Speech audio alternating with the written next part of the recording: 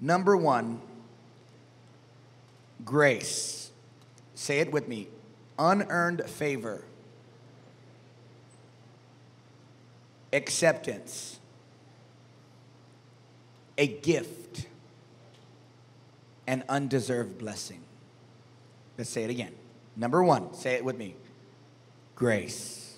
Say it out loud. Unearned favor. How many here have ever had God give you an unearned favor? Right? Somebody yesterday, they gave me a gift card to Olive Garden, and I called them to thank them, and they told me, Pastor, you deserve it. And I said, I know what you're saying, and that's nice, but actually, I deserve to go to hell. I don't deserve anything I have. But because God is a God of grace, I have everything that I have. How many thank God for grace on your life? Somebody say amen. It means acceptance. It means a free gift. The other while back, a few months ago, me and my wife, we were able to bless Pastor Nite with a beautiful BMW, white one. We put a red bow on top of it, and I don't think anyone's ever given her something that nice. And she cried, and it touched our heart. It was, oh man, we recorded it and everything. It was beautiful. And she drove away in that BMW. And I look at some of you are hating. Look at, how can they, look, that's what's wrong with you. Come on, someone got to break that off you. Some of you will be like, yeah, I'm next. Some of you are like, what do you go? Help us, Lord. But we didn't tell her, Nita, you could have it with these strings attached. No, we said, that's yours. Here's the pink slip. Do whatever you want with it. Do whatever you want to do with it. It's yours. Because it's a gift. She didn't earn it. She didn't deserve it. We gave it to her because we loved her. How many know God has given you his son, Jesus, not because you earned him, not because you deserved him, but because he loved you. Come on, clap like you have a gift from God. Amen? Grace. It also means undeserved blessing. Somebody say undeserved blessing. Now that's awesome, because how many have blessing in your life that you know you didn't deserve? I remember like when God told me that my wife, Elizabeth, was going to be my wife. And I was like, Rabba Shanda Kata Kashata. I didn't speak in tongues before that, but I got baptized in love juice. Come on, somebody. I was like, praise God. I'll serve you anywhere. I'll go to the jungles of Argentina, Lord. Come on now. With her, but the truth was I didn't deserve her. But when I remember when we got married, it was like for about a month, I just kind of was shocked. Even this morning when I saw her, I was like, man, God. It always just like, man, God, that's your undeserved blessing on my life. How many have some things in your life that you could say, man, that is just the grace of God upon my life? Thank God for 3 claps and an amen. So we're gonna clap. We're gonna keep going here. Now, when they first gave me Joshua, my son, some of you know the story of Joshua. They told us to abort Joshua. They told us, you need to set the appointment up today. We didn't do it. We stood on the word, and now Joshua's 12 years old. He's healthy as ever. But I remember them giving me Joshua right when he was born, and I'm holding him, and I remember putting my little pinky in his mouth, and because, he's a little tiny guy, and I just cried. And I even have a picture. I just and I'm thinking, this is an undeserved blessing. And I think about my joy. I think about little Noah. I think about my life. I think about being a pastor of this amazing church. I think about all the things that God has allowed me to do. And I could honestly say it's all the grace of God upon my life. And I want to share grace with you today. Come on, how many want some undeserved? Come on, clap like this is powerful. Now, we're believing God for a building, right? This one's it's getting full, and by this time next year, this will be full, and we're going to need another building. And so we're saving money, and it's awesome. We're putting money away, and we're going to keep believing God to save millions, and we're going to be able to go get a building. How many believe that's what we're going to do? That's what we're raising money. But I want God to also, at the same time as we're raising money and we're being responsible and we're going to do our part, I want God to give us a building that's just undeserved. I want when we move into our new building, I want people to go, what happened? What is? And we're not going to sit back and go, we're going to be like, man, that's grace exchange right there. Come on, say amen. How many are believing God for some undeserved blessing? No. How many are believing God for some undeserved blessing, undeserved favor, some gifts? Come on, give God a shout like you believe in the grace exchange. In John chapter 19, verse 30, Jesus said, it is finished. Somebody say, it is finished. And bowing his head, he gave up his spirit. When he said it was finished, what did he mean?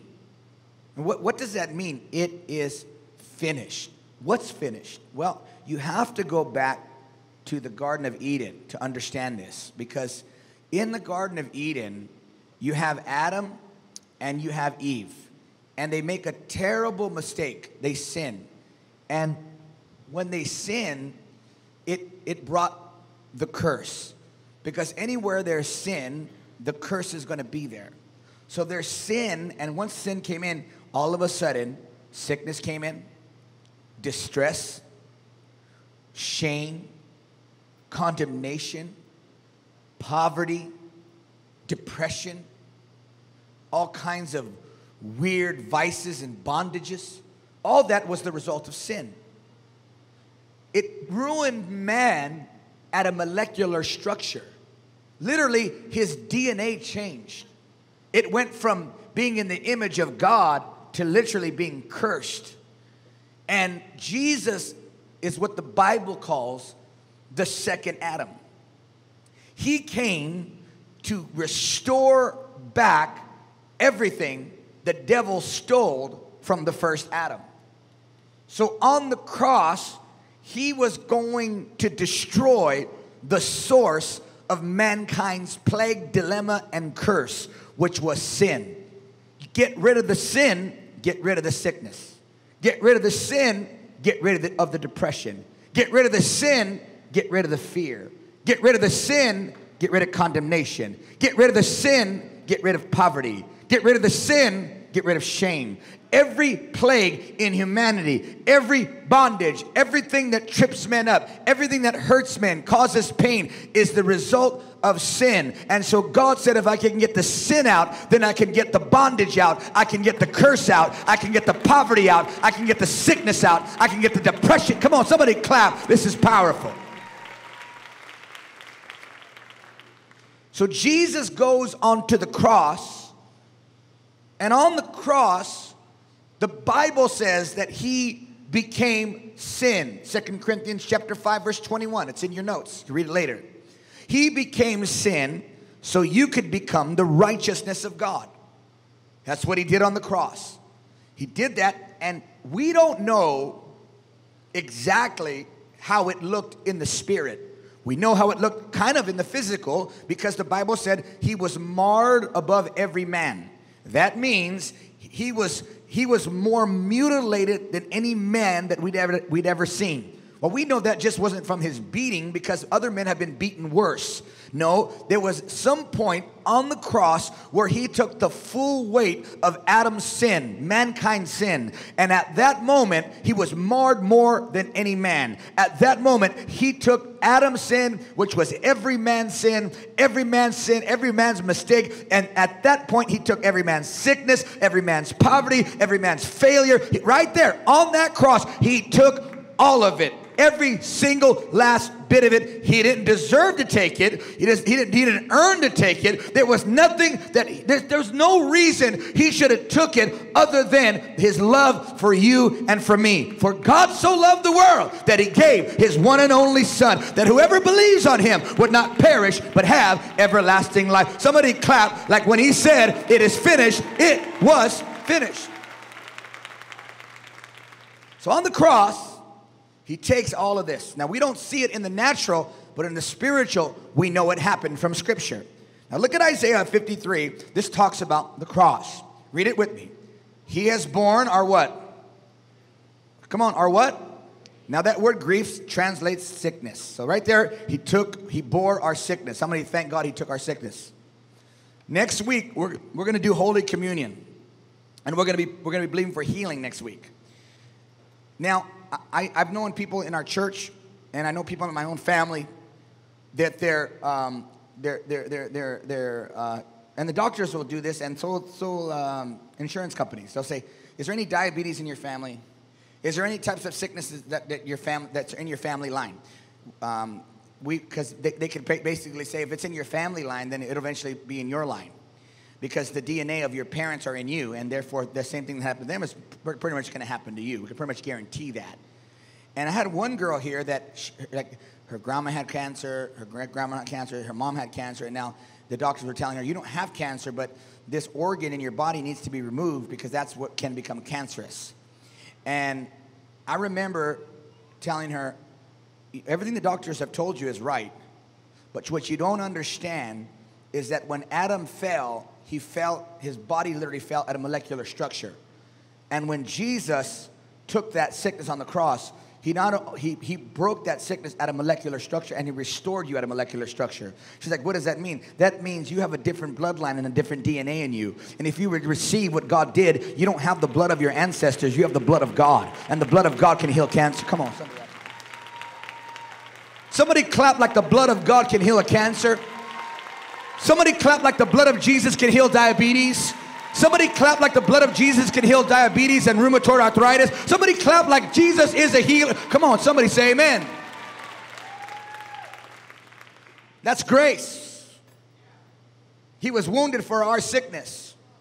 Well, let me keep reading. He bore our sickness, carried our sorrows. How many of you have ever had sorrows here? You went through a death. I ran into a young person recently, and I hadn't seen her in maybe 10 years. And it broke my heart because I saw a sorrow on her. But that sorrow happened 10 years earlier. But here she is, young in her 20s, and the sorrow that happened to her 10 years ago was still on her. And I see it all the time.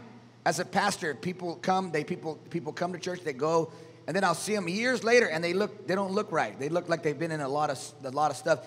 And a lot of times, that's a sorrow that's happened. Somebody died. Somebody went through a hardship.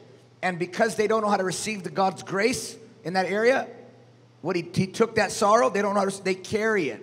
And mankind was never meant to carry all that. See, and they walk around heavy, and they get old, and their body breaks down, and their emotional life, and they get addicted to drugs and alcohol and perversion because they're carrying this thing that God said, if you just humble yourself and receive my grace exchanged by faith, I'll take the sorrow and I'll give you joy. Somebody clap like you're about to come on, have an exchange. I see that all the time. People they become Christians and they look tired, they look old, they look wore out. They're in their 30s and they look wore out. Wore out. All of a sudden they start coming to church. Then they go to Freedom Family Class. Then they go to Lifestyle of Freedom. They start serving. And 6-7 months later, they look like a different person. And I don't even recognize them. They're like, yeah, Pastor, I've been coming here 6-7 months. I'm like, you don't even look like the same person. I'm not the same person. I feel so good. You know what happened? The grace exchange. They turned in their sorrow for his joy. They turned in their sickness for his healing. They turned in their depression for his, come on, victory. Somebody clap like there's grace. I don't know about you, but I want some unearned favor. I want some gift. I want some, come on, give God a shout. Some of you are going to get married to somebody you didn't deserve. You're going to get a job you don't deserve. You're about to get a house you don't deserve. You're about to get a healing you don't. Oh, come on, somebody shout grace. Exchange. Can I keep going? Because if God does it,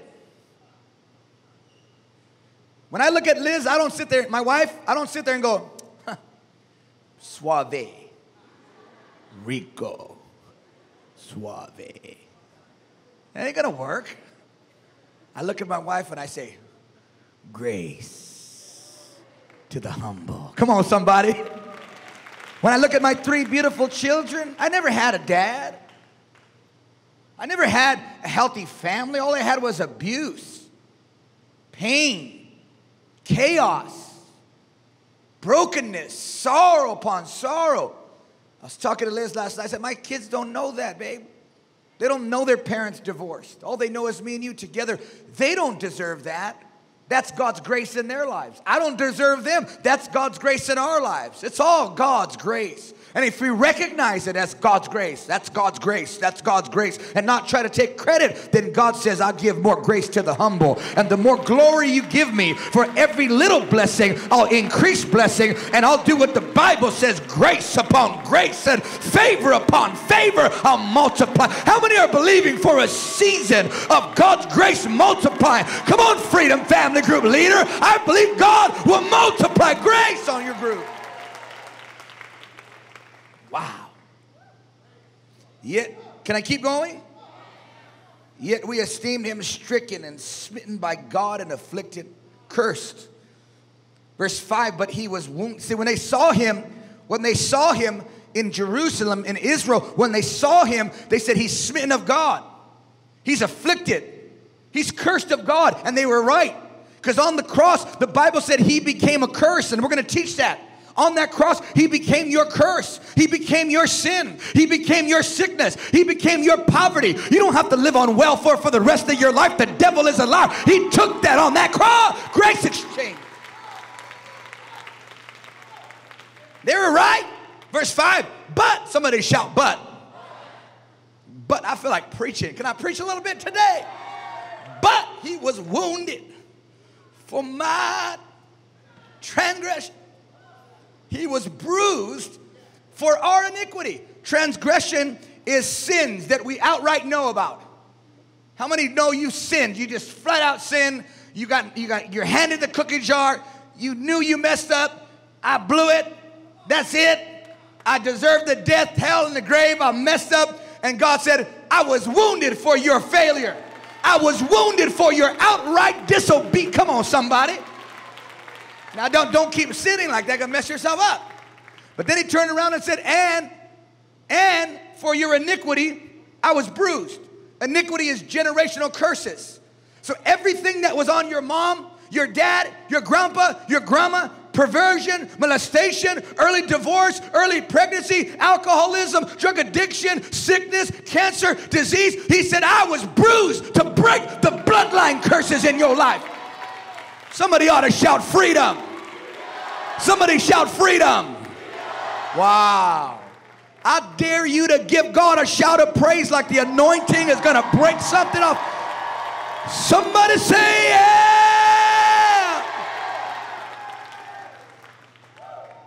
My God. My God. Let's keep reading. Somebody say the chastisement for our peace. Somebody shout, peace was upon him. And by, and by, and by, and by, and by, and by. One translation said, and with, and with, and by, and with. I don't care how it comes, but I just know. And by his stripes, I was healed. Come on, give God a praise. I feel it. No. Watch. If you praise him, watch what happens in the next 30 seconds. Come on. Come on. Come on, shift. Come on, shift this room. Come on, somebody.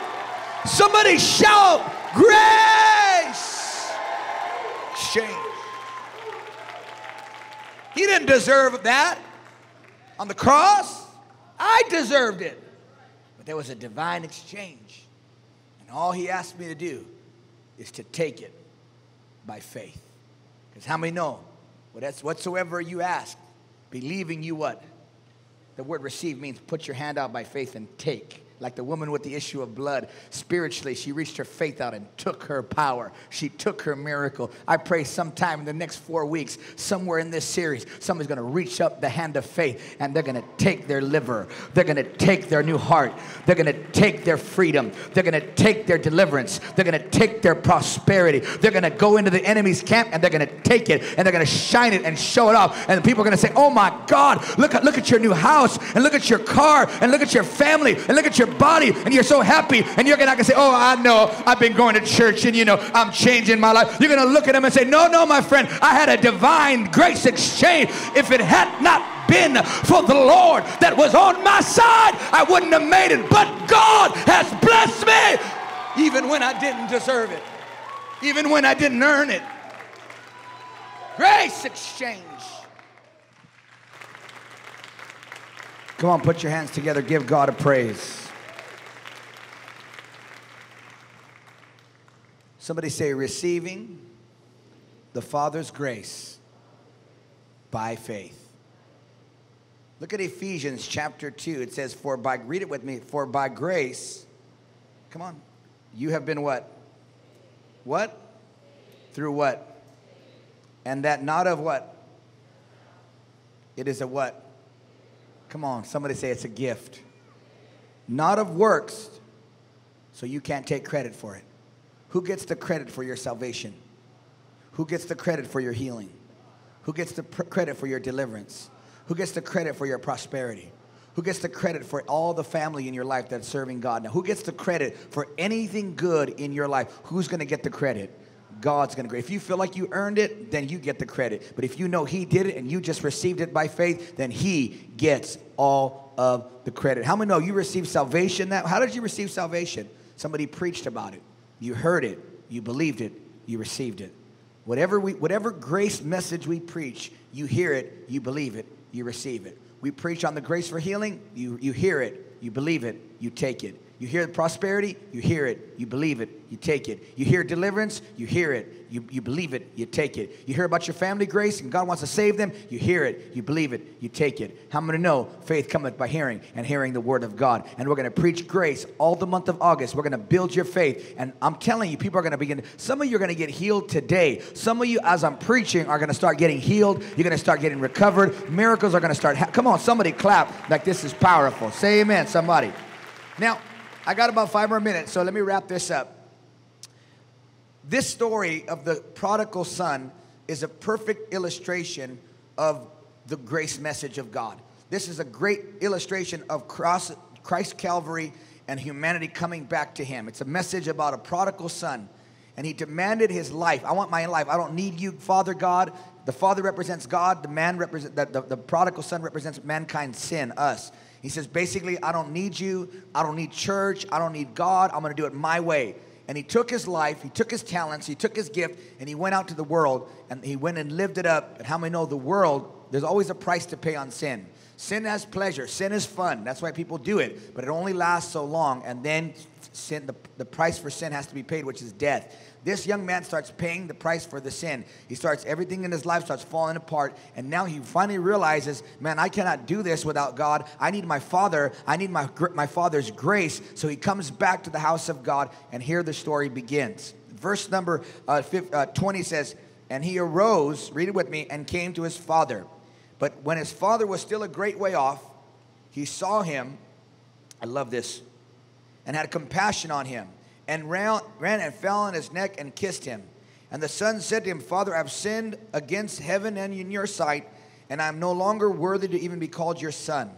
But the father said to his servants, bring out the best robe and put it on him, put a ring on his hand and sandals on his feet.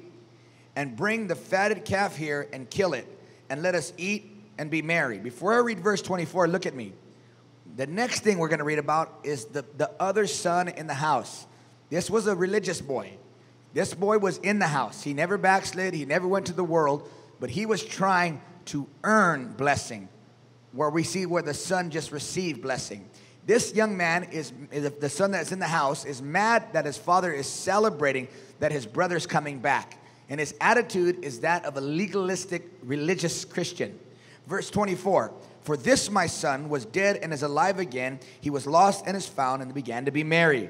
Look at the son, though, the religious son. Verse 31. And he said to him, Son, you are always with me, and all that I have is yours. Verse 32. It was right that we should make merry and be glad, for your brother was dead and is alive again, and he was lost, and now he's found. The younger son, watch me, didn't earn his father's grace. He just received it. So I could just imagine this younger son. He's out there. He's in the world. He's messed up. And he comes and he sees his father. And he's saying, man, I don't deserve any goodness from him. I just want to, see, this is the power of a grace message. Because true grace produces repentance in somebody's life. So he's coming and he realizes, man, I don't deserve this. But I'm just going to humble myself. And hopefully I get some grace here. He comes to the father, and the father literally puts his arms around him. I need you to see this. And I could just see the son. He's literally got no shoes. I mean, imagine, seriously, if I took your shoes off and I let you walk all over the place for months, and then you came in here with no shoes. Everybody would be looking at your feet, huh? They'd be like, what's happening here? Like a homeless person. And we would just know, man, this guy's been through a lot. Or she's been through a lot. He's got no shoes, guys. His clothes are all raggedy. He smells like urine and pig. He's in bad shape. And his father just walks up to him, puts his arms around like that. And he says, he goes, hey, bring me that robe. Put the robe on him. That's the robe of righteousness. We're going to preach that in August. Puts the robe of righteousness. The robe represents forgiveness and healing. He says, boom, I'm going to cover you. And then he says, hey, put the ring on his finger. The ring represents the signet ring of kings. And that represents authority and prosperity. That's what the Pharaoh gave to Joseph. Joseph had nothing, but when he got that ring, everything changed. He had as much power as Pharaoh. And the father literally says, I'm giving you your inheritance back. I'm giving you your authority back. I'm giving you your prosperity back. And then he says, put the shoes on his feet. And that represents where there's shame. And I'm going to put dignity where there was shame. And all of a sudden, this boy that was so messed up, it's like he got a makeover, a grace exchange. He didn't earn it. He didn't have to fight for it. He just received it. And I believe some of you are about to receive the forgiveness and healing of God. You're about to receive the authority and prosperity of God. You're about to receive, come on, where you had shame, you're about to get dignity. Come on, give God a praise like you believe that. The other son, he's all mad because he represents the law. He represents legalism, trying to earn God's favor, trying to earn God's blessing, trying to be good enough to measure up. Listen, you're never going to be good enough to get your healing. You're never going to be good enough to get prosperity. You're never going to be good enough to get deliverance. You have to receive by faith what God has done for you already on the cross of Calvary. Come on, somebody give God a praise. Come on, somebody give God a shout. And that doesn't mean, oh man, I got grace now, I can act any kind of way. And no, we find that this prodigal son never went back to prodigal living because he began to see himself the way God saw him. How many know you have to see yourself the way God sees you? And when you see yourself the way God sees you, you start letting go of that old lifestyle. You start letting go of that old sinful behavior. You start letting go. When the devil tries to put sickness on you, you say, devil, that doesn't belong to me no more. I'm a healed one. Get sickness off my body. I belong to the Holy Spirit. I am the temple of the living God. When poverty comes creeping back and tries to knock on your door, say, I'm sorry, poverty, but I'm not broke anymore. I'm rich because he died so I could be. Come on, somebody talk. When depression comes creeping up, that spirit of depression, you say, I'm sorry, depression, but you ain't my portion. I ain't you no more. I'm healed. I'm whole. I'm blessed. I'm delivered. There was a grace exchange, and I am what God said I am. Somebody give God a praise like you're not going back to the pig pen of your old life, but grace is lifting you higher. Somebody shout like there's a grace exchange. And I'm going to wrap this up now, and we'll close this up. And I think, how many are excited about this series? How many want to learn more about what Jesus Christ did for you on that cross? In 2 Corinthians 5:21, I'm going to read this to you real quick, and I'm just going to talk to you about the robe of righteousness as we close. But the Bible says in Isaiah 61:10, he hath covered me with the robe of righteousness. 2 Corinthians 5, let's read together. Say, he made him, Jesus, who knew no sin, to be sin for us, that we might become the righteousness of God. When he took our sins, he took our sicknesses as well. Now you're going to see an image up on the cross. If this is what, when he was on the cross, here it says, he made him who knew no sin to be sin. So he didn't know sin, but that's what sin looks like. He didn't know sin. But God, the Father, made him to be sin. So you could become the righteousness of God. Right now, doesn't matter if you know this or not, this is truth. Now, it does matter if it's going to affect your life. You have to believe this. But right now, based on the scripture I just read to you, you are just as right with God right now as Jesus is. Right now. And you're saying, no, Pastor, I smoked weed on the way here. I cussed at the dog. I kicked the cat. I fought with my wife. See, that's behavior. And God works on behavior. He changes our behavior. But it's from the inside out. I'm going to drop something heavy on you. If you never see yourself the way God sees you, you're going to try to change on your own. And if you change, you're going to get the credit.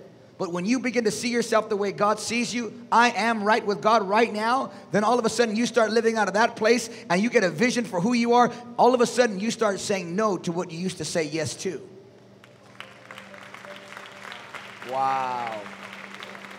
Come on, give God a praise. This is heavy, huh? Come on, give God a praise. This is good stuff, church. We're going to go there. This is how it worked for me. God told me, you're my preacher. 23 years ago, he told me, right when I got saved, 3 months, you're my preacher. That's what he told me. You look like my size when I was 23. Come on. 23 years ago, I mean. Okay. And God said, you're going to be a preacher. Okay? That's you. You're a preacher. Now all of a sudden, my old lifestyle would come. Temptation. Hey, Jay, what's up? And I'd say, like, push me away. And say this, say, I'm a preacher. Preachers, talk to them. Say, I'm a preacher. Preachers don't do that. Then the hoochie mamas would come. Push me away. And all of a sudden, all the sin that I used to be in bondage to, I used to come to me and I used to push it away. And I said, I don't do that no more. I'm a preacher. I don't live like that no more. I'm a preacher. I hadn't preached one sermon, not one sermon yet, but I believed I was a preacher. I'm sorry, I don't do that no more. I'm a preacher. You said push me away. Okay. They'd come like this. Hey, wait. You think you're too good for us now? I'm sorry, I don't do that no more. Why? Because I'm a preacher. And because I had a vision for who I was in God, guess what I am now?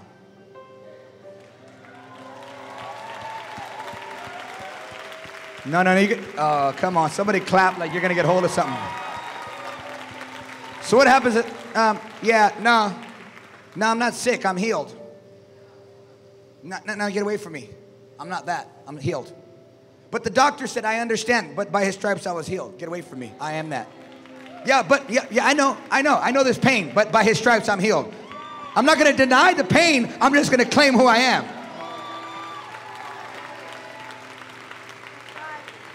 Somebody clap like pastor's breaking it down, helping somebody. I know I'm helping somebody. I know I is helping somebody. What about poverty? When poverty comes and hits you and takes your job, that curse, that family. See, some of you do good financially and then it comes, boom. What about some of you that you keep smoking that crack and that speed? You keep going back to that pipe, that bottle. because you don't believe you're the righteousness of God. I'm going to quit. I'm going to stop. I'm going to quit. And you quit for a week or two, a month, and then you go back. Why? Because you don't believe you are what God says you are yet. But I believe by the time we get done with this series, somebody in this room is going to start believing I am what God said I am, and I don't need that crack anymore. I don't need that hoochie mama no more. I don't need to sleep around no more. Why? Because I am what God said I am, and I will have what God said I can have, and I will be what God said I can be. Let the redeemed of the Lord say so. So, stand on your feet. We're going to walk this out together. We're going to teach. We're going to preach. We're going to do this all the month of August. And we're going to emphasize something every week. This coming week, healing. And we're going to take communion next week. How many know somebody sick that needs to be healed? Who's going to earn their healing? Who deserves their healing? Nobody earns it. Nobody deserves it. But how many know He paid the price so you could be healed? And when you get healed, you're not going to walk around, look at me healed. You're going to be so grateful. You're going to be so thankful. You're going to be so broken. The only thing you're going to want to do is go lay hands on somebody and heal the sick. Because if He did it for me, He can do it for you. If He prospers you, you're not going to walk around here arrogant, thinking you're all that. You're going to say, God blessed my life. God prospered my life. When God restores your family, you're not going to be arrogant. You're going to be broken. You're going to be grateful. You're going to be thankful. Somebody lift your hands and begin to worship God like a divine exchange can happen this morning. Somebody lift your hands and say, Lord, I receive everything you have done for me on the cross of Calvary. I declare that by your stripes I was healed. I declare you carried my sickness. You carried my sorrow. You carried my sin. You carried my iniquity. You carried my failure. You carried my poverty. You carried my anxiety. You carried my shame. You carried my condemnation. I am what you carried. I am delivered from the curse forever.